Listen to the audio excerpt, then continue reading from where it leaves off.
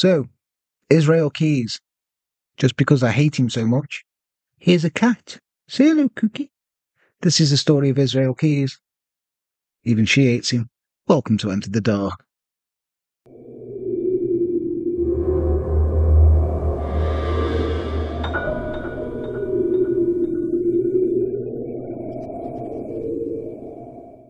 Hello and welcome to Enter the Dark. I am Jan. With me as always is Les. You okay? Yeah, sorry. That's right, the cat's gone now. Thought she was going to go for the headboard. She does that. It's not my headboard. Yeah, it's not a dead body. Les just couldn't be arsed move it. Yeah, so welcome. Yes, this is on Israel Keys. Now, everyone is like, oh no, he was so cool because he bet he killed kids, and oh, he's a fucking piece of shit. And Hey, back up. He bury kill kids. Kids. Oh, kill kids. Oh, he's yeah. He's knob. He's got shit taste in music. He's like into all these new metal, and I can't stand him. He's the poor man's BTK. Yeah, I remember this guy because we've tried to do this guy. Yeah, before. and I got halfway through the episode. I was like, I can't. We literally looked at each other, didn't we? And went, "There's this wank." I'm like, I hate him. Yeah. People that don't hate them are our patrons. We have. Just open a drink. Kelly Weaver, Liv Templeton, Elizabeth Lee, Krista Francis, Verena Schmidt, Angelina Cheshire, I don't know why I say it like that every time. Kiki Fenn, Mandy Madden, Yulata Pang, Becky Louise, Jules Henderson, Casey the Cannibal, and Amanda Champagne. And with our free members who like to just say, we love you. Like they just give us a hug. No tugs. Hugs, no tug. There you go. Nicola Walker, Slasheen B, Lisa O'Neill, Heather Hill, Alexandra Gutierrez, and Melanie. Just Melanie. Just Melanie. Like share. You have to drop us an email, Melanie, and just tell us, why is it just Melanie? Well, no, if Weaver can actually weave. I don't know. Answer in the comments. Yeah, but if you do want to, be part of that cool group, so we can think about your names a bit too much, go to www.patreon.com/enterthedark, anything from $1 up to $50. You get free stuff, you get t-shirts, mugs, stickers, loads of stuff. You can also join the membership thing on YouTube for like $2.99. You don't get much. You'll get a shout out in the name credits at the end. But yeah, anyway, that's enough fucking stalling. Let's get into the fucking enough shilling. I hate this dickhead so much. Anyway, so Israel Keys. He was born on January the 7th, 1979 in Richmond, Utah, and he was the child of Heidi Hawkinson and John Keys. Now, while his dad appeared to be pretty much a non-entity, his mum played a significant role in his upbringing. Rather than the familiar narrative of abuse, Heidi's influence on Keys stemmed from her attraction to cult-like religions. Now, initially Mormons residing in Utah, Keys' parents soon transitioned to a more fundamentalist ideology, naming their subsequent children Isaac, Charity, Hosanna, and Sunshine. Poor Isaac, for Israel. Hosanna and Sunshine. That's a little better. Anyway, by the age of 5, his family... Sunshine's a bit of a cop-out, though. Yeah. I feel. Just like, we got... It's like, did you not have read, like, Exodus? Like, you could have called one of them Ishmael or something. Like, a girl called Ishmael. Yeah. Or Elizabeth. Rachel. That'd be a fucking easy one. I mean, she's going to name Sunshine. She's going to be a hippie. Anyway...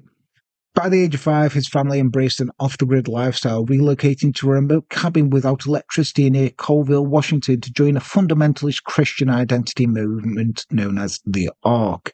Now, for those who are unfamiliar, Christian identity subscribes to the belief that Jewish people are not truly Jewish, but rather than white people, they're chosen by God. Now, the Ark has since adopted the milder moniker of Our Place Fellowship Church. Its doctrine espouses the belief that European whites, rather than Jews, are God's chosen people, citing Old Testament scripture as prophecy. According to their website, they assert that Americans, the British, and Western Europeans are truly the chosen people, contrasting them with what they describe as the Jewish peoples of today, whom they acknowledge are perhaps admirable individuals, but not genuine descendants of ancient Israel. Go over there and say that. Yeah, I was going to say, because there's a lot of Caucasian white people. Go over and tell Netanyahu that, see how far you get. Anyway, although this rhetoric may seem relatively subdued compared to other Christian identity doctrines, it has been notably toned down from its 1990s iterations. Now, this community was also the upbringing ground for Chevy and Shane Kehoe, who grew up near Israel Keys. In 1995, Chevy Kehoe was a white supremacist who murdered a family of 3 and disposed their bodies in a swamp. The association with pro-white national ideologies appears to have influenced the aggressive tendencies of the Kehoe brothers. They were occasional residents of Elohim City, which had the significant connections to the Oklahoma City bombings and Timothy McVeigh. Now, unlike the Kehoe brothers, Keyes did not subscribe to the white supremacist views. However, like them, he was homeschooled. While it's essential to note that most homeschooled children do not become psychopaths, the lack of socialization certainly had an impact on individuals like Israel Keyes. Now, his childhood wasn't traumatic, really. It was characterized by instability, akin to experience by millions of others. Look, nonetheless, though, like many other criminals, Keyes exhibited early signs of the path he would later tread. At the age of 14, he developed a habit of carrying a handgun wherever he went. Alongside a friend, they engaged in house burglaries, although there is no evidence to suggest they inflicted harm on anyone during these incidents. However, their friendship came to an abrupt end when Israel killed a cat. Sorry, Cookie. She's like, what? Yeah, you cover your ears with your little paws like that. That would have been a damn good segue, the way she did that, just like... Yeah, she was like, she was like, what? What? So Israel had repeatedly warned his sister that if a cat continued rummaging through the trash, he would take drastic action. Like that. She's angry. So one day, Israel, accompanied by his friend and another sister, took the cat into the woods, tethered it to a tree with Cookie.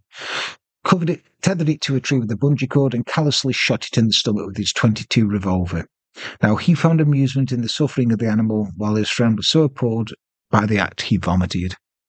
I mean, you would, wouldn't you? You shoot a cat. This is what kind of a prick he is, yeah? BTK didn't do that. Didn't shoot cats. BTK did a lot of bad stuff. Dennis Rader was a fucking nerd. But, Israel Keys is like the new metal BTK. It's not as good. It's like when biscuit keeps rolling on the cat. No, we're not past the cat now, anyway. So at the age of 17, Israel began to rebel against his fundamentalist parents, declaring himself an atheist. Like, I don't believe in your weird religion, Mom. I'm an atheist. It's not a phase. Fucking hate him. According to Israel's future wife, his parents wielded religion as a tool of control, using Bible passages to justify their judgmental attitudes. Interestingly, the only unconventional belief Israel seemed to inherit from his mother was a staunch opposition to vaccines. BTK got his daughter vaccinated. Yeah, there he is. Shot a cat, don't believe in vaccines. And for you religious people out there, he's an atheist. There you go. What a prick. Subsequently, Israel's parents expelled him from their home and relocated to Maine, where they joined an Amish community. I'm just going to say these people settle on one thing. You were Mormons, then you were white supremacists, saying you were God's chosen people, and now you're the Amish. The Amish are pretty dodgy. At least they build things. They work hard. They work hard. They're grafters, aren't they? Honestly, say what you want about on Sunday. Say what you want about the Amish. They good beards as well. Good beards, good grafters. Nice hat. Nice hat. Remind me of the fucking freaky guy from Poltergeist 2. Oh, don't. And he's like, He's horrible. Caroline, come to me, chap. He's horrible, he was. Wasn't He he? was dying of cancer when he did that. He was. You could tell, couldn't you? He was, the only guy that fucking scares me, that bloke does. He is terrifying. He's one of them scarred for life sort of people. Still don't know why my mum, rest your soul, mum, let me watch Poltergeist 2 when I was like 6. She made some choices in her life, my mum did. And that was one of them. If it's any consolation, my mum and dad, like, they used to go for a lie down in the afternoon. Yeah, we all know what that meant. To leave me with Jules on. To be fair, though, George is funny. It's fucking mint. But it's like, it's all great. It's all fun and games when the shark's doing this thing. But then as soon as Ben Gardner's fucking head goes bloop, like that, that's fucking... No, you can't watch Jaws without masturbating. I can't fucking see decapitations without thinking of your dad having head off your mum. It's weirdly linked.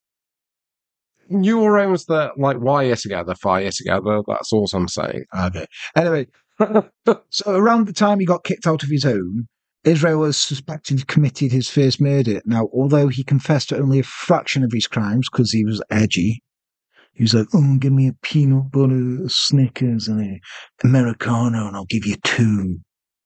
Well, he couldn't deal with a real Snickers, like a real. No, he had to have peanut butter. Had to have peanut butter. What a fucking layabout. Yeah. Anyway, he was suspected of committing his first murder. And he only did these. He only admitted to a couple. But the timing aligns with this as him as a primary suspect. So on May 3rd, 1996, the 12-year-old Special Olympics champion who competed in prosthetics division vanished after leaving her residence.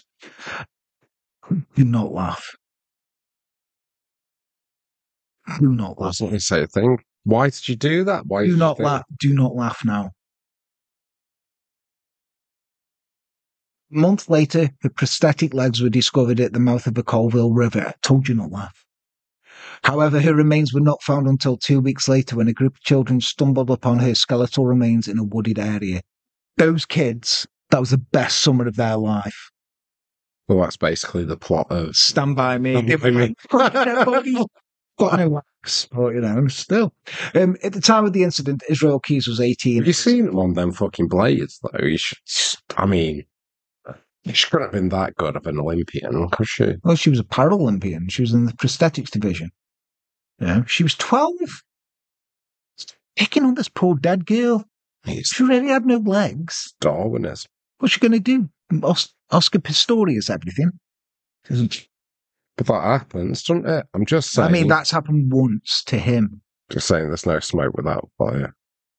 So what you're saying there is every Paralympian is a murderer. I mean, what I don't get, right, sorry to go off on a tangent here, but I was watching the Paralympics once, right? You got those guys on those blades, right? They fucking go dead fast, right? In a race with a guy who's just got no arms. He's got normal legs, just running. And they're on like fucking bionic legs. That's not a fair race. No, because like he can't stabilise. Exactly. I was watching it like, well, they're winning, and they did. And I'm like, if I was that lad with no arms, I'd be like, do you know what? Fucking posers. Well, I've been watching the Great British Menu. Where's this going? Well, their theme for this year is like the Olympics, but also with Paralympics thrown in. I mean, I'm old enough to remember when it was called the Special Olympics. Can you remember that? Yeah. Obviously, it was the Special Olympics, and then they stopped that. I just don't see how I mean, it's nice and everything, but if I wanted a canapé, I don't want it served on a blade. What the fuck? What's that got to do with? What's that got to do with anything? I've just got a preference. Okay, we all know that you're a terrible person, and also how you like your canapés. You've never had a canapé in your life. No, I've had a canapé. You've been with me when I had a fucking canapé. Were they canapés? We did have canapes at that, like, sort of, that thing we went to. We did have canapes. To be fair, I don't know what a canapé looks like. It's just like a tiny little. They used to, like, in them little, like, sort of nice. Well, not nice, because they're horrible. Them, like, puff pastry, like, sort of shells. Oh, yeah, and then you bite into them like this fucking... And it's horrible. Yeah. Just remember, like, looking at you, like, when the salmon, like, fucking dish with all those different, like, beetroots. And I looked at you and just went, no. Hungover, weren't we? Mm. Anyway, so he was residing around Colville. Approximately a year or two later, he admitted to raping a teenage girl who had been tubing down the Deschutes River near Oregon. He claimed it was his first violent sexual act, but similar to notorious killers like Ted Bundy and Richard Ramirez, who often begin with crimes against children, it's likely his true victims remained undisclosed.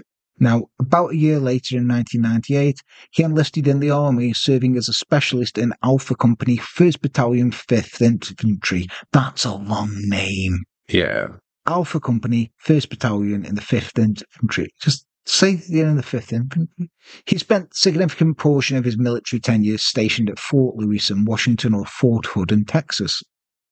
Now, during his time in Fort Lewis, Keyes decided to explore the local singles chat line advertised in the Tacoma News Tribune's wanted ads. Now, these were the things where you'd phone up and, like, you'd see, like, 42 bubbly personality, fat.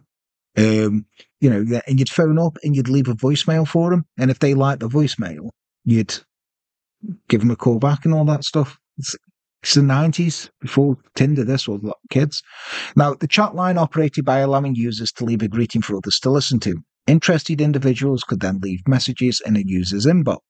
However, Keyes made an error while attempting to reply to a woman's message, inadvertently recording over his original greeting. Fortunately, a woman using a pseudonym of Tammy Hawkins found his mistake endearing.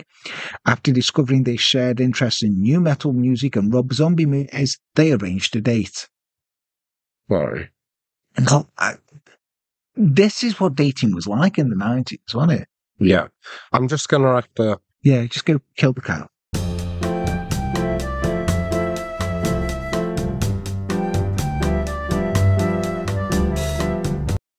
So following dinner at Applebee's, they went for a drive and ended the evening with a movie, soon thereafter entering into a relationship. But it was House of a Thousand Corpses. 98 time. Yeah, that's House of a Thousand Corpses. Yeah. Devil's Rejects came out later. Yeah. They're both good films, though, to be fair. 31 was shit. Everything he's put out after, I'd say, is quite shit. 3 from Hell wasn't the best. 3 from Hell was awful. Because he just tries to get Rich Brake into everything now, doesn't he? Yeah. After what's his name, Sid Haig. Yeah. God rest your soul, by the way. And his wives and everything. Sherry Moon. I haven't watched The Monsters. I don't know, though. I'm kind of tempted by The Monsters a little bit. But it's just like this sort of thing of, like, they've redone The Monsters, they've redone The Addams Family with What's Ortega, who dead good Wednesday. Oh, yeah. By the way. But Catherine Zeta-Jones's Morticia was good. Yeah. Well, the guy is Gomez, like, everybody was shitting on. And the guy who played Uncle Fester. Yeah. It's an Uncle Fester show now. Yeah, but I don't just want Wednesday on her own. Like, just give me the whole Addams Family. Yeah. You say Pugsley was a bit of a bitch, wasn't he? Yeah. Anyway, the fucking like, not the grandmother. Is she the grandmother who's in, like, the kitchens and stuff? She's funny as fuck. Yeah. Anyway, while Keyes was deployed, Tammy learned that she was pregnant. It was then that Keyes confessed to having a 19-year-old fiancée back in Colville. Despite this revelation, Keyes broke off the engagement and received an honourable discharge from the army, eventually marrying Tammy Hawkins. Though not without flaws, Keyes exhibited controlling behaviour and struggled with alcoholism, consuming excessive amounts of liquor, wine and beer in one sitting, according to Tammy. You're right, Emily. In 2001... Why did you ask that? They moved to a rental house on the Maca Indian Reservation where Tammy was a member of the tribe. Now, Keyes found employment with the Tribal Council in the Parks and Recreation Department, a position he seemed to enjoy. However, Tammy frequently travelled for work. Keyes, or Izzy, as she affectionately called him, spent considerable time alone. During this period, Tammy observed the changes in Keyes. He immersed himself in new metal music, opened an online poker account under the pseudonym Blackheart, and adorned himself with an upside-down cross branded on his chest and a pentagram tattooed at the base of his neck. What And it was the a fuck? fucking heartogram, like the hit. Like him. Anyway, while It's like Bam Margera for like fucking ever. So while Tommy considered these changes a phase, Keyes was tapping into something darker. He was like, "It's not a phase, Tommy." In his confession, Keyes reveals that shortly after leaving the military, he felt an increasing urge to kill, a compulsion he believed he needed to act upon. It's speculated that in 2001, this compulsion led him to commit his first murder. Now, the FBI suspects that Keyes initiated his killing spree between July and October of 2001, but the details surrounding these murders remain unknown. The locations, methods, and victims, he wouldn't give them up because he's a bitch. Now, given the pattern observed in his later crimes, it's reasonable to infer that Keyes likely employed his previous modus operandi for most of his killings. Stabbed, followed by strangulation. However, he admitted that his second and third victims were killed by blows to the head, intended to incapacitate rather than kill. Now, these victims, a couple whose identities remain unknown, were purportedly buried somewhere in Washington state. Following this, Keyes began embarking on road trips. In February 2004, he rented a car in Salt Lake City and kept it for 7 days, covering 522 miles during the period. Now, there's no concrete evidence of murders during this trip. It does align with his established pattern. Until his final victim, he never executed murders close to home. Instead, he would rent a car, travel to an unfamiliar territory, abduct his victims, transport them to another state for the killing, and then dispose of the bodies elsewhere. Now, some have labelled him a mastermind for seemingly meticulous planning, but his method was essentially just driving. Essentially. It's just driving, really. It's a calculated yet straightforward approach. Anyway, between 2005 and 2006, Keyes repeated the state-to-state pattern twice, dumping bodies in the remote reaches of Crescent Lake in Washington after weighing them down with milk jugs to facilitate sinking. Meanwhile, Keyes' personal life was in turmoil. Tammy battled with severe opiate addiction, leading to the deterioration of their relationship. Eventually, Keyes moved out, taking their daughter with him. In the midst of this upheaval, Keyes met Kimberly Anderson on Match.com. Match.com, before Tinder. Their relationship quickly blossomed, and when Kimberly received a job offer in Anchorage, Alaska, she invited Keyes to join her. In 2007, Keyes relocated to Anchorage and established his own contracting business, Keyes Construction. They'll come up with something better. Anyway, I'll just shit on this guy so much. Yeah. You fucking one. Anyway, despite the demands of his business, Keyes continued his murderous activities. On Halloween 2008, he flew to Seattle, rented a car, and embarked on a 3-day journey spanning as far south as Arizona. Now, the FBI strongly suspects that Keyes committed a murder during his trip to Wyoming, evidenced by his purchase of a fishing license. Now, he often used fishing trips as cover while disposing bodies, blending the activities to create an alibi. Now, it's during this period that Keyes began hiding what he referred to as his kill kits in various states across the country. Now, he used 5-gallon plastic buckets, stashed guns, knives, ammunition, wires, rope, flashlights for future use in murders. Now, among the locations where Keyes claimed to have buried kill kits were Green River, Wyoming, and Port Angeles, Washington. To date, 2 of these kits have been discovered, one in Winooski River nature area in Vermont, and another near the Black Falls Reservoir outside of Parish Hill, New York. It is believed that the kill kit found near Black Falls Reservoir was used in the murder of Deborah Feldman, abducted from New Jersey on April the 9th, 2009. Now, he admitted to abducting a woman on that date and taking her to New York, where he murdered her and buried her near Tupper Lake. Now, you might wonder how he financed his travels, his rental cars, and other expenses. He claimed to have robbed multiple banks during his cross-country journeys, corroborated by a bank robbery he committed on April the 10th, 2009, the day after he likely murdered Deborah Feldman. Now, his bank robbery MO, he would research towns online, seeking smaller locales with several routes out of town. Once he identified a suitable target, he would wear a disguise, enter the bank, demand everyone get on the ground. In Tupper Lake, New York, he utilised a .40 caliber handgun to abscond with $10,000.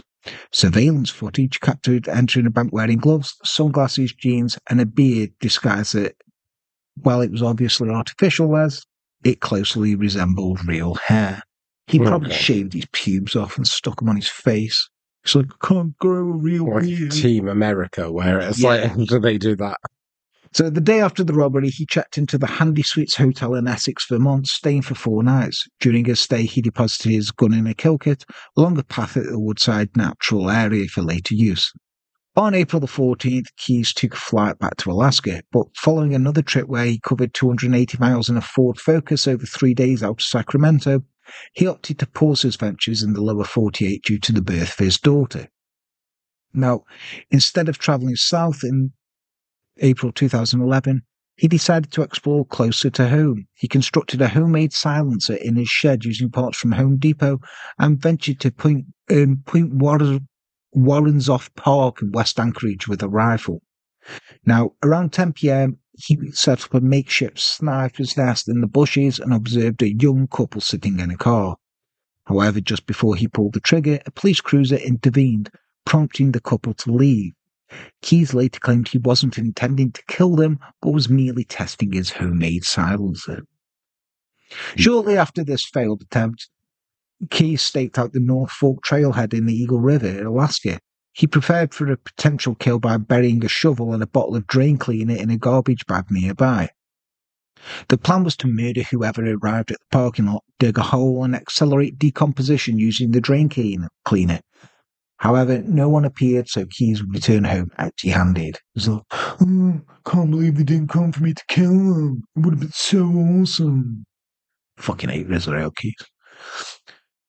Now, before his final 3 known murders, Keyes hinted at 2 other victims. One was described as a woman with a wealthy grandmother, pale skin and an older car. However, these descriptions were solely provided by Keyes, warranting some skepticism.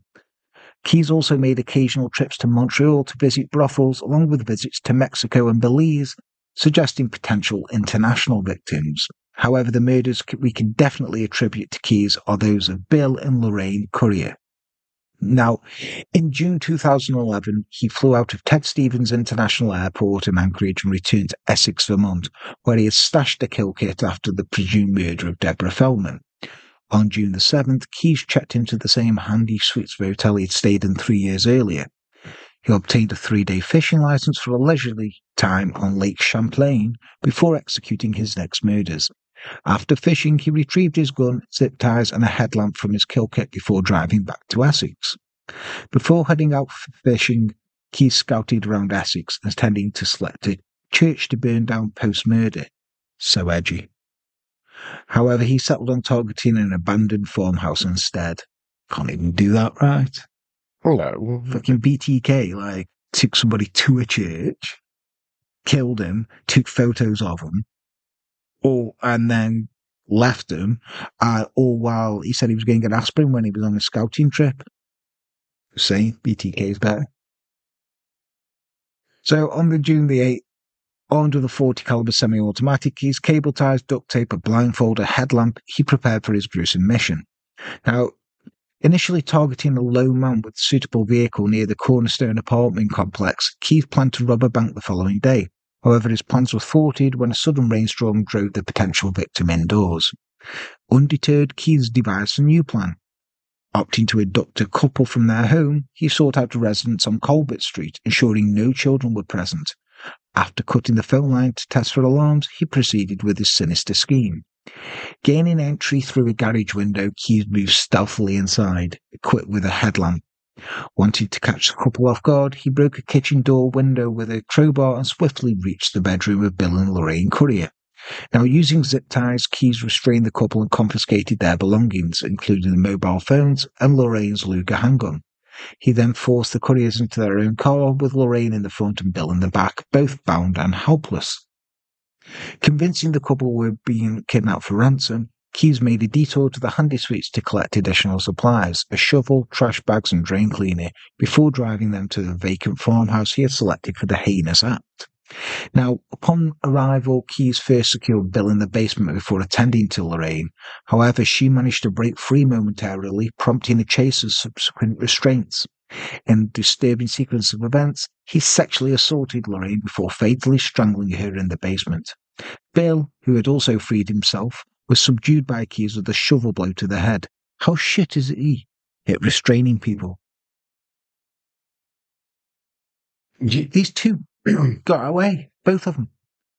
He then shot Bill multiple times, citing a loss of temper, going, "Can't believe you're gonna have my super duper nuts."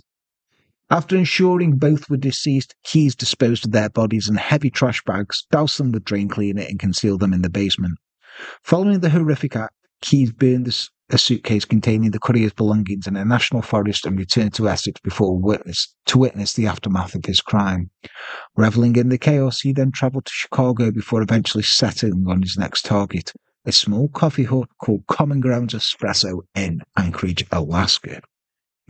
Now, there wasn't anything particularly notable about this spot, except that it stayed open later than other coffee stands, and he made it an ideal target for Keyes. Now, after scouting the location for a few days, he determined that a low nighttime traffic made it perfect for his plans. In preparation, he purchased a police scanner to monitor the nearby law enforcement activity. At home, he prepared a secluded place to commit the murder once he selected his victim. With a shed conveniently located on the side of his house, he set up 2 heaters to combat the February Alaskan cold and spread a 9x12 tarp on the floor to manage any resulting blood from his next crime. He also placed a couple of links of rope and screwed eye bolts into the wall. With everything set, he left his house and parked his 2004 Chevy Silverado in the Home Depot parking lot. Around 8 p.m, Keyes heard chatter over the scanner about a significant event across town, diverting police attention.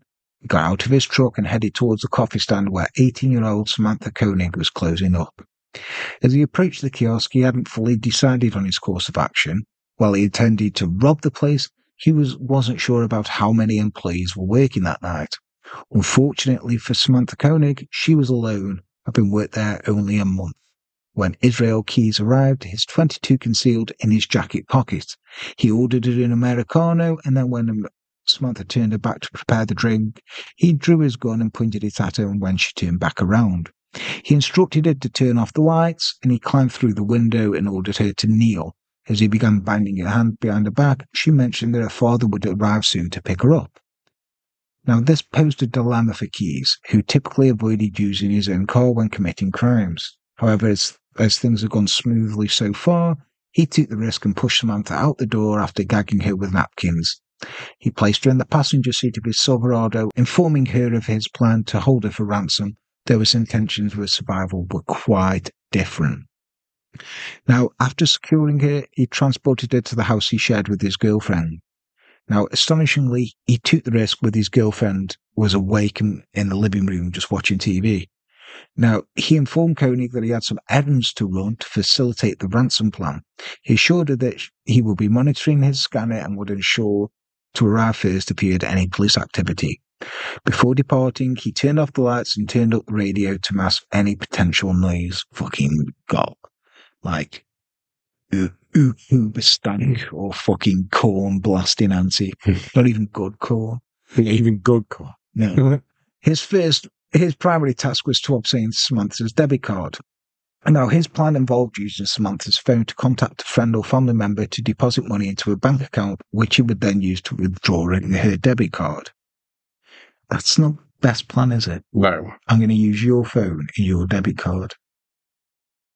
Now, after retrieving Samantha's wallet from her boyfriend's truck across town and returning home, he found his girlfriend asleep. He poured himself a glass of wine before donning his headlamp and entering the dark shed where Samantha was held captive.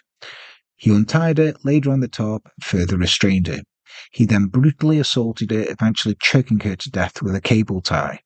Afterwards, he hung her lifeless body from a nearby shelf before returning to finish his wine. After completing his daily chores and ensuring everything was set for his upcoming Mexican cruise, Keyes returned to the shed, wrapped her body in the tarp, and placed it in the shed cabinets, relying on the Alaskan cold to preserve the body until his return. He locked the shed doors, called a cab to the airport, and embarked on his cruise, leaving Grimseen behind.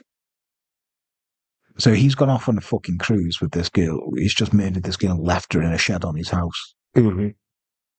Now, meanwhile, the search for Samantha began in Anchorage with surveillance footage showing only a vague image of a tall, white individual due to Keyes' manipulation of the lights. Now, the primary suspect initially targeted the Anchorage community was Christopher Bird. Now, this is the best part of this, right? So, these people are like, oh, we know who it is. It was Christopher Bird. He was an aspiring rapper known as White Tyson, and had a previous altercation with Samantha, sparking public speculation against him. The public outcry against Bird was against White Tyson, let's call him his name. White Tyson was so intense that he expelled from barber school, resulting in the loss of his $6,000 tuition fee. Now, despite his mother's confirmation that he was home during the abduction because he was grounded, it took weeks for him to be cleared of suspicion as online accusations persisted. Can you imagine, like, yo, for real, my mom said, you can't go out? You ain't done your dishes? Yo, for real, White Tyson. White Tyson. White Tyson. I mean, I'm not sure if any rappers from Anchorage, Alaska would make it. But, you know, Eminem made it from 8 Mile in Detroit, didn't he? You mean Detroit's got a fair pedigree for that sort of thing? Anchorage, Alaska. Alaska. Not really. Mm. I still feel bad for him, though. He was kicked out of barber school, lost $6,000, and had to admit that the reason he did it was because he couldn't do it because he was grounded. Bless him. Before returning to Anchorage, Keyes had other plans down south. Although the details of his activities during the cruise remain unknown, upon his return, he embarked on a string of bank robberies before heading back to Alaska. In Aledo, Texas, Keyes set fire to a house and barn outside of the city to divert law enforcement attention away, facilitating a bank robbery. However, he inexplicably observed the emergency response from a nearby hill instead of doing the robbery. He's just there, it's like, I'm so fucking smart. Look at me. Oh, these people are here because of me. And then he forgot rubber band. Now, he executed his plan in Hazel, Texas, disguising himself with a hard hat, glasses, gloves, and a respirator adorned with the taped human hair to alter his appearance. He successfully robbed the National Bank of Texas before returning his rented car in Houston and catching a red-eye flight to Anchorage. Upon his return, he checked Koenig's body, ensuring it remained undisturbed. He then spent time with his daughter before returning to the shed to proceed with his plan. Fucking dickhead. However, due to the freezing weather during his absence, retrieving the body required dismantling the cabinet. After cleaning up and thawing the body, he committed necrophilia and purchased a Polaroid camera from Target. The following day, he purchased makeup similar to Samantha's, fishing line and sewing needles from Walmart. He also acquired newspapers for a ransom note from a grocery store's recycling dumpster, completing his preparations. Now, Keyes understood that he wouldn't receive any ransom money unless she could convince others that she was still alive. The makeup and the fishing line were essential tools for this deception. He meticulously applied makeup to her face and body for 3 hours to create the illusion of vitality. Now, given the natural expressionlessness of the face, he used tape and superglue to imbue it with some emotion, while the fishing line and needles allowed him to control the expression in her eyes. It took several attempts, but he eventually captured the desired effect in a Polaroid picture of the body next to February 13th edition of the Anchorage Daily News. After taking the photo, he drafted a ransom note filled with false information and demanded $30,000 to deposit into Samantha's bank account. He sealed the note and photo in a Ziploc bags and drove his girlfriend's car to Connor's Bog Dog Park. There he pinned the ransom note and Polaroid under a missing dog flyer near the park's entrance. Keyes then turned on Samantha's phone and sent a text to her boyfriend, Connor, directing him to the park with the message, "Ain't she pretty?" When Connor received the text while having lunch with Samantha's father, they hurried to the park, found the package, and promptly notified the police, careful not to disturb the scene. Now, despite their precautions, police found no substantial leads on the note, text, or photo and began promptly preparing to comply with Keyes' demands. Meanwhile, despite the winter conditions in Alaska, decomposition had begun. Keyes considered briefly hiding the body in a snowbank, but opted for a more permanent solution. He dismembered the body using wire tourniquets on each limb to minimize bleeding. After then, he cut off the limbs one by one with a utility knife, placing them in rolling tote bags. After triple bagging the tote and garbage bags, he stored them in the shed until he was ready to move them. With all the necessary preparations made, Keyes transported the first package to Methodical Lake north of Anchorage. Aware that moving the entire body at once would attract attention, he made 2 separate trips to the frozen lake, disposing of the body parts through holes in the ice under the guise of ice fishing, even constructing a hut for himself to maintain the facade. The head, legs, and arms were wrapped in baling wire and attached to heavy fishing weights before being dropped into the icy depths. Then he spent 5 hours fishing out of the same hole and managed to catch a few fish, which he cooked and then fed to his daughter and girlfriend, all the while disposing of his victims' remains. The following day, he disposed of the torso in a similar manner and even had more success catching fish. Fucking nerd. After disposing of the body, he felt confident enough to check her account to see if the ransom money had been deposited. However, he discovered that only $5,000 had been deposited, far short of the $30,000 he demanded.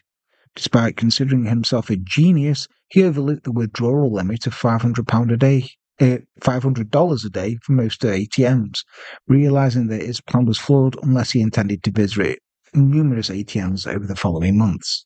What an idiot. On the first day, he managed to withdraw $1,000 from 2 ATMs while concealing his identity. Naturally, the police monitored ATMs for likely withdrawals, but in a city as large as Anchorage, they could only cover about 50 of them. Aware of this, Keyes decided it was risky to continue withdrawing money locally and embarked on another trip in the early March. He flew to Las Vegas, rented a white 2012 Ford Focus from Avis, and drove to Dallas, possibly to retrieve a gun from a kill kit. After obtaining his kill kit, he returned to Arizona and withdrew $400 from an ATM in a small town of Wilcox. An hour and a half later, he was in Lordsburg, New Mexico, where he hit the daily limit again, managing only to withdraw another $80 here. Here, he made his first mistake.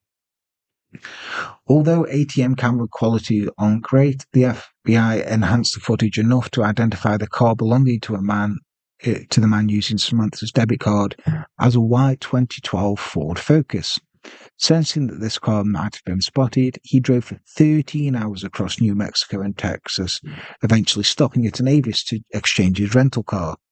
He believed that by switching cars while withdrawing money, he could evade the police.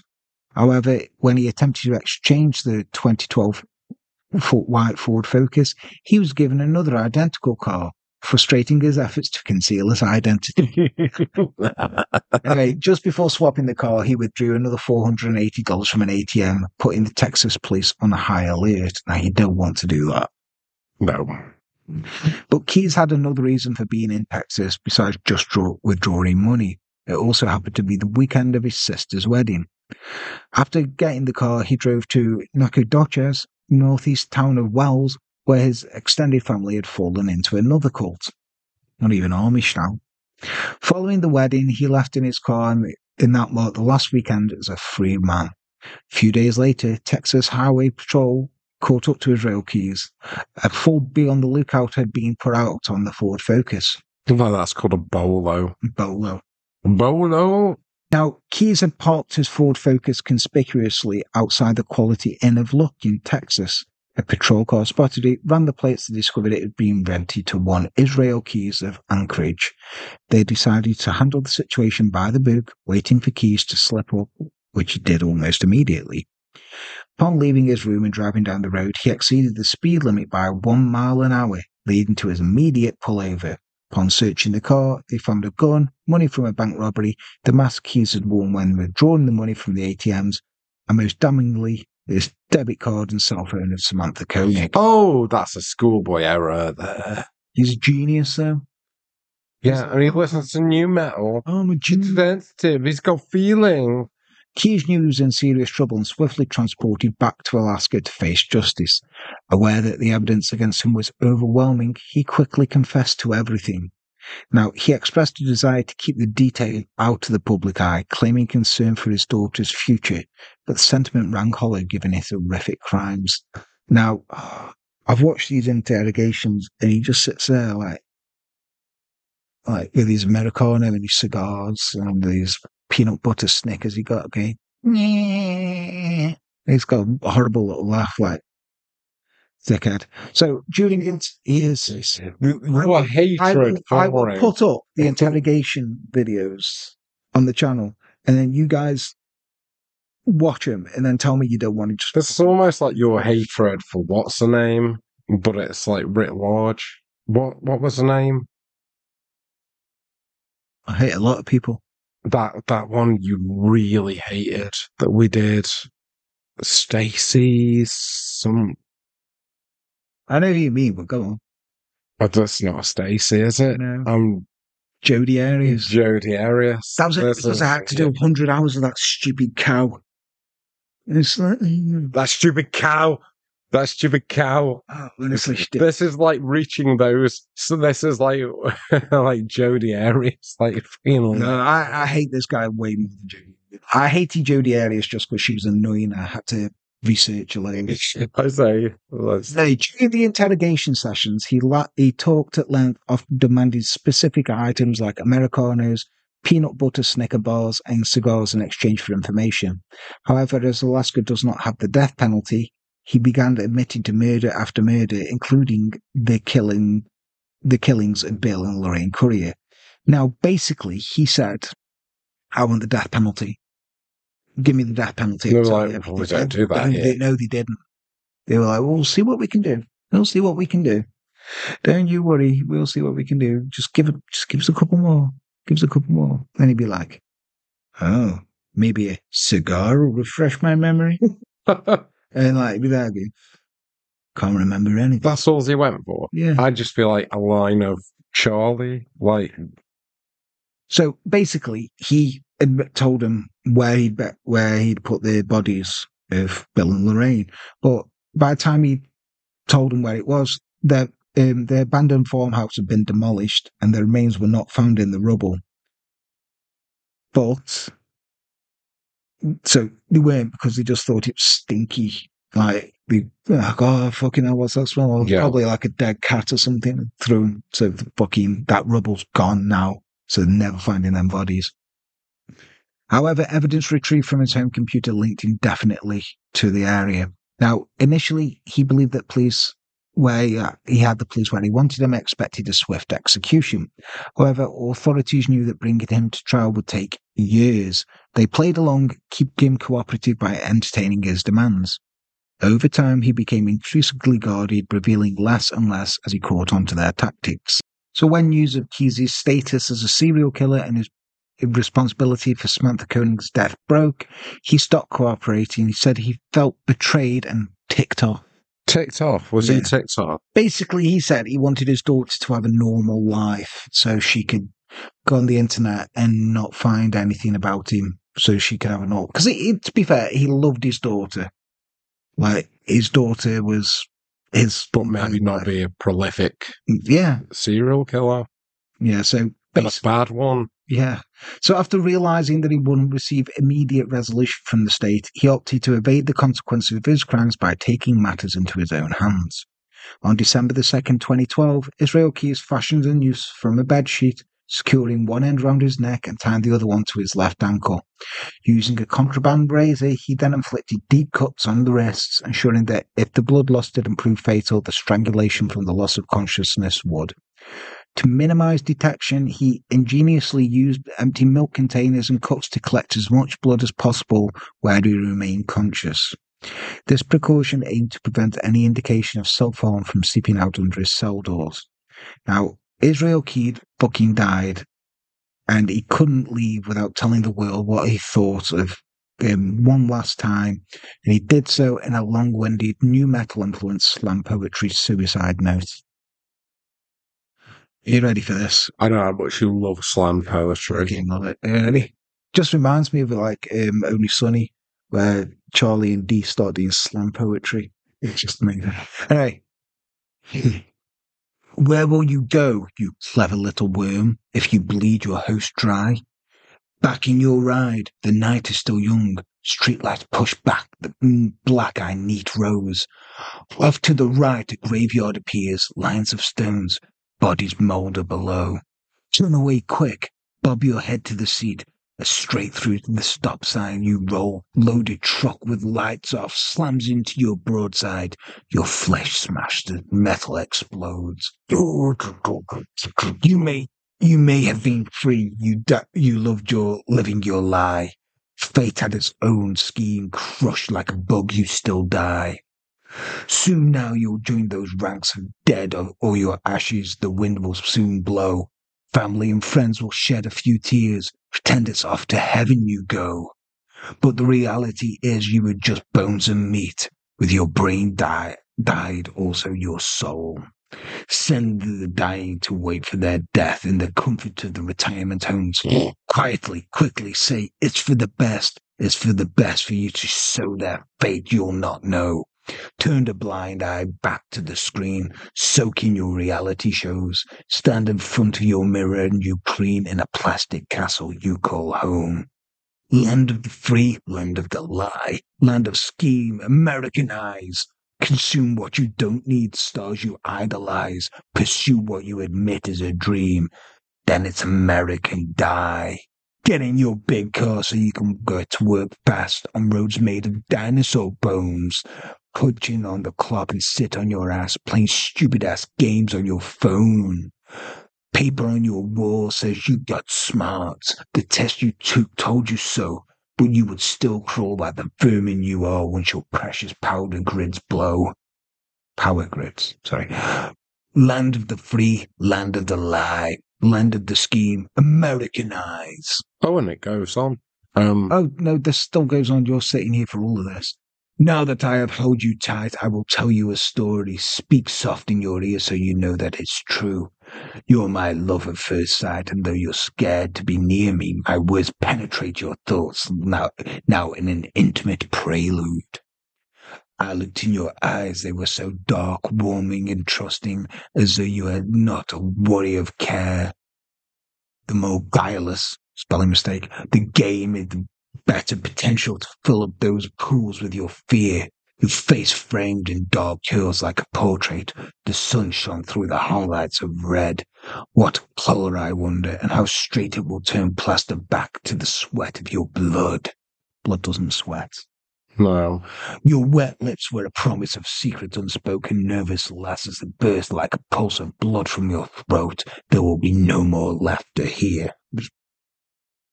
Probably not. I feel your body tense up, my hand now on your shoulder, your eyes. Forget the lady called Luck. She does not abide near me, for her powers don't extend to those who are dead. Would I keep you, let you be the master of your own fate, knowing full well what's at stake? My pretty captive butterfly, colourful wings, my hand smears. I somehow repaint them with punishment and tears. Violent metamorphosis emerge my dark moth princess. I would often worship on the altar of your flesh. You shudder with revulsion and try to shrink far from me. I'll have you tied down and begging to become my Stockholm sweetie. Okay, talk is over. Words are placid and weak. Back it with action or it all comes off cheap. Watch close while I work now. Feel the electric shock of my touch. Open my trembling flower, or your petals I'll crush. That's it. And thus ends the ballads of Israel Keys, the knob. So yeah, that was Israel Keys. He did make paintings out, like he did skull paintings in his blood. Like I think it was like 11, and then there was like a. Basically, he was trying to say, "Oh, I'd committed this many murders." Did he know? Did he do no demos? Because, like, I'm just wondering. I bet you, if we search this, somebody's done this. Somebody's done. Someone's gonna fucking do it, but I'm not.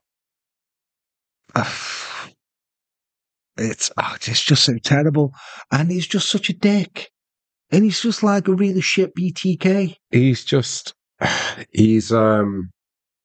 I mean, like, wow. I mean, that is no. Oh, Anna, why didn't you appear? No, it's not. I mean, oh, Anna, why didn't you appear? I mean, I know Shakespeare said, like, the brevity is the soul of wit, but that is something. That's shit. That is. I've never heard such verbal excrement writ large. No. Before? No. I think that is the most horrible thing. And I think Alaska, just based off that, Alaska should maybe start rethinking the death penalty. And also, well, he's already dead. But also, I know he did commit a lot of murders and stuff, but that's probably the worst thing he's ever done. You know, I'm with you there. Human life is precious. How did you laugh at that? I didn't. I was just clearing my throat. But slam poetry is shit. That's not slam. I thought slam poetry was meant to be like fucking brief. I had to sit through nigh on 5 minutes of that bullshit. I had to find that and copy and paste it onto here. You were prepared. I was not prepared. I know. You wanted to leave, and I was like, no, you fucking sit there. No, what I said was like, oh, and it goes on. That wasn't a fucking thing, because I was in then. I was like, I may as well sit through. Was that for the Americanized one? Yeah, the Americanized. You can tell like he had about 4 different poems, and he just shoved them like violent metamorphosis. I like the bit where he's clearly watched that Christina Aguilera, what the fuck? That Christina Aguilera video, Fighter, where there's moths in that. Oh, yeah. Where he's clearly seen that. Because I feel like this was written over a number of days. It's like he goes Americanized, and he's like, that's cool. That's fucking cool. Yeah, like, you know, land of the free, land of the lie, land of the scheme, Americanize, consume what you don't need, stars you idolize. And it's just like... Yeah, but when he goes on about his moth bitch, like later on, that was my favourite part. That's the bit where I broke. And then he's like, open my trembling flower or your petals I'll crush. Starts going off about driving and getting hit by a truck. Then he's banging on about, like, consumerism. And then he's like, it's like, oh God, I'm so much better than you. I didn't consume any. Fucking. As a review, it's confused. Like, that's how I tell my review off of Israel Keys' work. Confused. I tie it off as shite. And all those people who tell me, oh no, he was so good because he buried these kill kits and, oh, you know, he just went around and buried loads. Tell you what, though, also, one day, a kid is going to find one of those kill kits. It's going to have a load of money in. Like those kids who found that, I was going to say Paralympian's body. It's going to be the best summer of their lives, that is. They're not going to be able to use the money, though. Like, surely. Why not? It's just kids. They're not going to if it's hard cash currency, it's like if they've got, like, new cash, then it's just like, oh, you should have, like, turned these in within, like, 3 months, or else. I didn't know if they do that in America. That's stupid, isn't it? I mean, I think we're just stupid. I mean, kind of, because, like, look at what's going on with, like, Prince Charles. It's like, reprint money now. Like, yeah, he's going to die soon, so let's not reprint money. And Kate Middleton, that's probably. Yeah, my wife's watching, as we speak, she is watching TikTok conspiracy videos about Kate Middleton. She's like, some people have got a lot of time on their hands. I'm like, yes, they have. Yeah, but you're also watching this. Yeah, but People have got way too much time. she's literally waiting there, like, sitting on the sofa, like, waiting for me to come in. And she's just there watching TikTok videos as celebrity Big Brother's on, so that'll be why. Anyway, but yeah, thank you. Israel Keys, he's shit, ain't he? Yeah. There's no argument. It's no argument. Listen to that slam poetry again and tell me he's not shit. Also, to all those people who was like, no, he was dead good. What? The guy's a murderer. Yeah. Why is he dead good? He's horrible. Isn't it? Why are you rating these people? He's also not BTK. I'd say the same thing to you, but at the same time, I'm not. Yeah, but I don't tend to be cool. No. I know my limits when it comes to me being Dennis Rader, and I am not Dennis Rader. Well, he was. I cannot write poetry like Dennis Rader, and neither can Israel Keys. But yeah, if you do like it, remember, if you want to give money to us, you can do. You can, like, if you want to rob a bank, launder the money, you can do. You can go to www.patreon.com. Leave us a kill kit. Yeah, oh no, don't leave us a kill kit. Just leave us money. www.patreon.com/enterthedark. Anything from $1 up to $50 is a thingy on YouTube now. You can, like, $2.99. Leave us some slam poetry. Yeah. It's been done before and it was shit. Yeah, leave us some slam poetry if you want to. Leave a like, subscribe, comment, all that bollocks. The names of the patrons are going up there. I fucking hate Israel Keys. My annoyance of him. I don't know if I hate him or it just really annoys me. That was annoying. It was annoying. To the extreme. I don't think he deserves my hate. He deserves my annoyance. Yeah. Yeah. Anyway, I've been Jan. He's been Les. Take care. Bye-bye.